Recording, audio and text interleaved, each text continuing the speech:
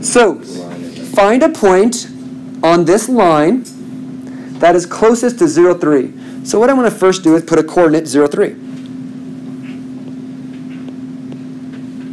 There's 0, 3. Okay, and then I also need to write this equation.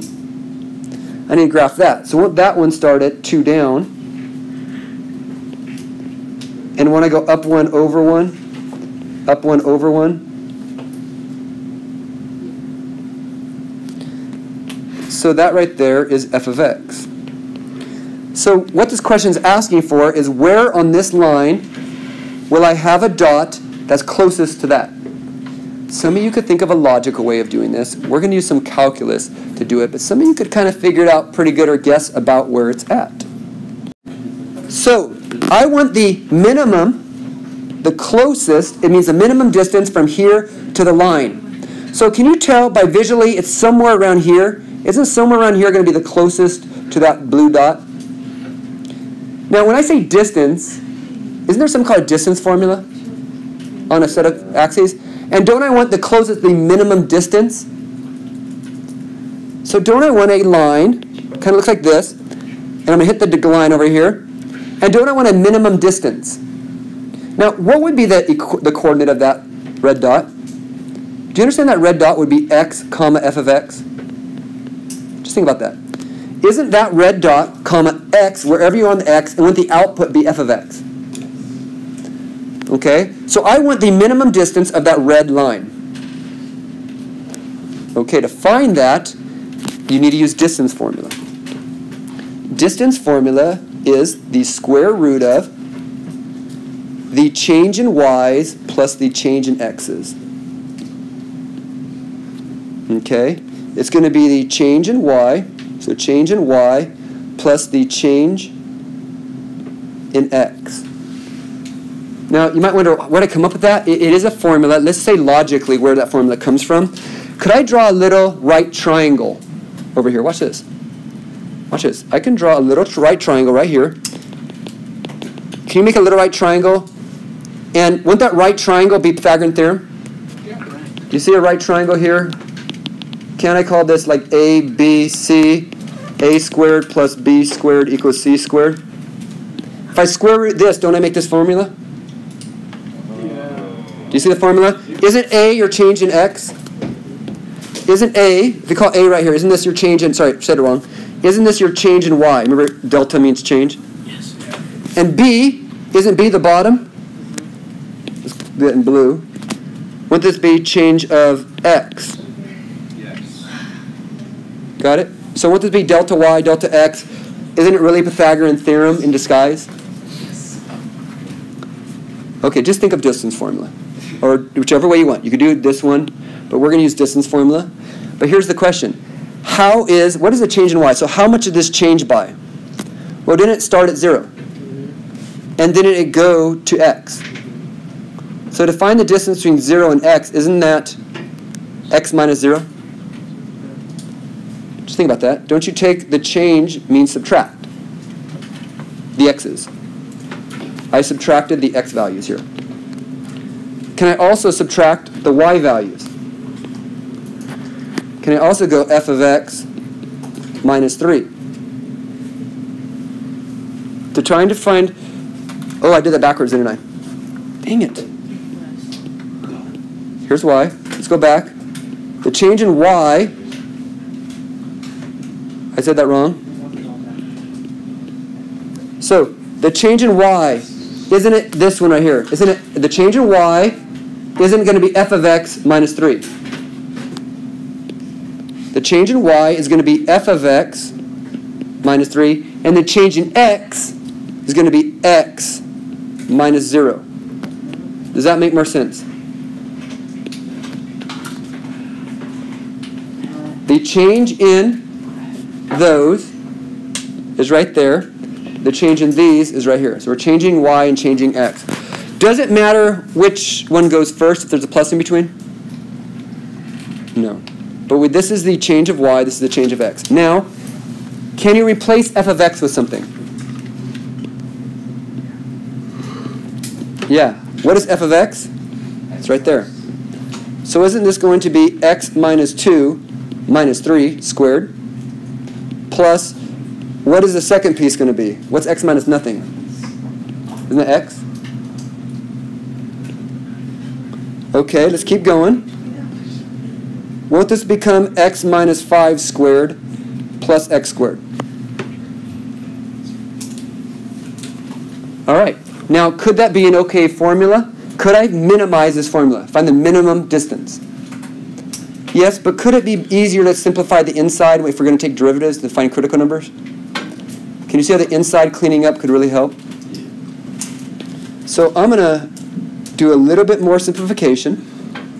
That becomes x, this right here, becomes x squared minus 10x plus 25 plus x squared. And then can I combine those?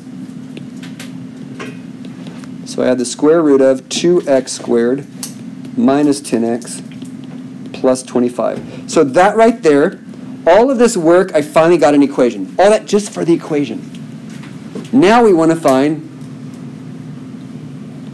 the minimum of this equation, the minimum distance of that red line.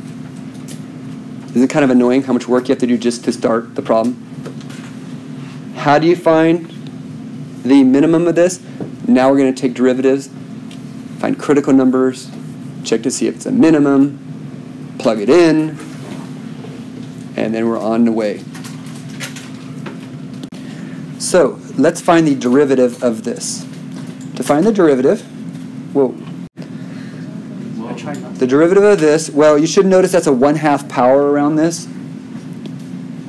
So d prime is equal to, bring the 1/2 power out front, drop the power by 1, and what goes inside is the same piece. So the 2x squared minus 10x plus 25 stays on the inside. And then we take the derivative of the inside and multiply it by, it's a chain rule. We get 4x minus 10. So again, this is a 1/2 power, bring it out front, drop the power by 1. Leave the inside, take the derivative of the inside. And now we want to simplify this. So d prime, or the derivative of d, is equal to, well, we have 4x minus 2. I'm going to pull a 2 out of, 4x minus 10, and I'm going to pull a 2 out. Are you okay? That's 2x minus 5 at the top. Don't we have the 2 on the bottom still? And don't we have a negative square root on the bottom? So won't that square root 1/2 power go to the bottom? As follows. So that's what we have so far. Do you see the 2's canceling? So we now have the derivative. And we now need to find critical numbers so we can find where it's the smallest. To do critical numbers, don't you set the derivative equal to 0 or undefined? So where is this equal to 0 or undefined? Well, you set 2x minus 5 equals 0. That's where it equals 0. And where it's undefined is the denominator. Now, so we're setting the denominator equal to 0. Now, also, is it also undefined where the square root gets negatives inside? Is that also an issue? Yes. So we're going to kind of ignore that one for now. We're going to look more where these equal 0. So for the first one, are we okay this equals x equals 5 over 2, which is 2.5? Because isn't 2.5 a better measurement than 5 over 2? That's what it is. 2.5 is 5 over 2. Okay, the other one, it doesn't factor, so we have to use quadratic formula. So x equals, the opposite of negative 10 is positive 10. Square root of negative 10 squared is 100, minus 4 times a times c, all over 2 times a.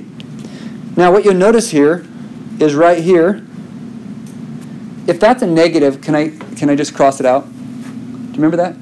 If we square root a negative, when I cross that out, is that square root going to be a negative? Yeah. Won't that be a negative?